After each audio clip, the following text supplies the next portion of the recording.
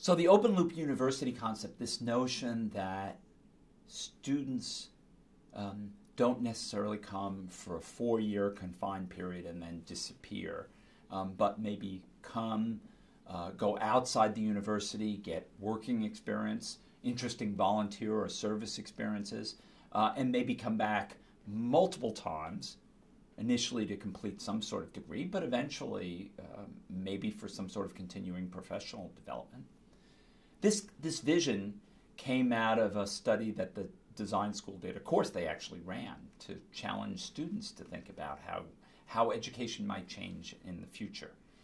And it's a fascinating idea because at one level you'd say this is really what should happen. Students should be able to go out of the university, get some real life work experience. And of course, cooperative programs and other things do this.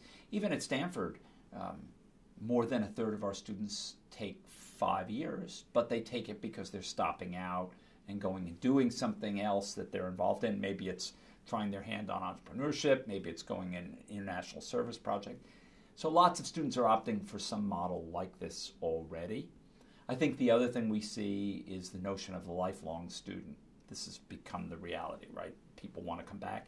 And in a time where you may not have one career in your life anymore. You may have, in the old days, you had one career and maybe 2 or 3 jobs during a lifetime. Now, you might have a half a dozen or a dozen jobs during a lifetime in 2 separate kinds of careers. I think we're going to see more and more people coming back. And we're trying to develop methods to support that. Not only professional education, let's say in the engineering school or in medicine or in the business school where things are constantly changing and people need to come back and engage in courses, often online because people are simply too busy to come physically to a place anymore.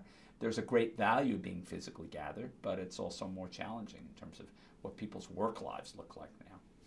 We've also begun to think about this as something people might do later in their lives.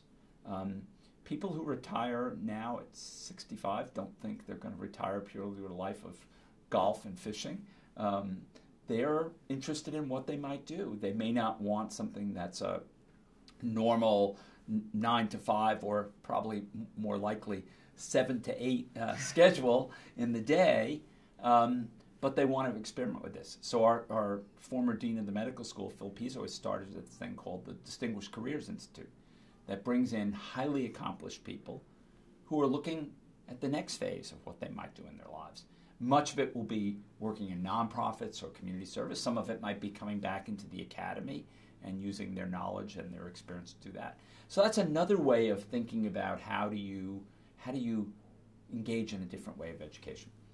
Whether or not the undergraduate experience will ever span over 6 or 7 or 8 years, that's harder to predict because a lot of what happens in the undergraduate experience is social growth and development of skills for leadership and collaborative work with people. And while that could be spread out, it's a little more tricky when students form very strong social bonds with their class. It would make it harder to do that, but I think we'll see over time how it evolves.